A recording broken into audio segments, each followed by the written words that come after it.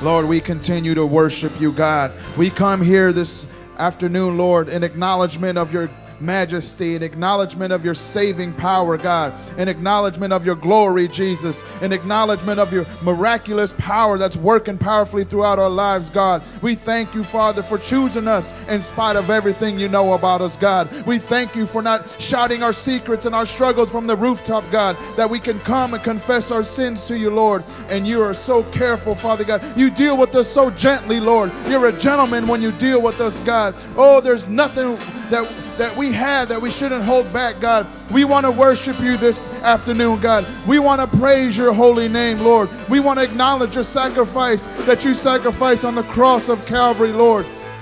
Lord, we bless your name. We want to add glory to your glory, Lord. We came together under the word, God. We want you to speak to us this afternoon, Lord. We don't want to leave the same, God. We didn't travel miles and miles from the greater Bay Area, from all parts of Northern California to leave the same way. We want you to change us, God. We want you to make us more like you, Jesus. We don't want to leave this altar the same this afternoon, God. So we ask you, Lord, we plead with you, Holy Spirit, deal with our lives, deal with our hearts, God, deal with our rebellion, deal with our fears, deal with our hypocrisy, deal with our compromise, deal with the spirit of timidity, God. We want to be authentic Christians, Lord. We want to engage the culture, God. We don't want this generation to go to hell. We want this generation to understand that there is a man named Jesus who suffered and died for them, God.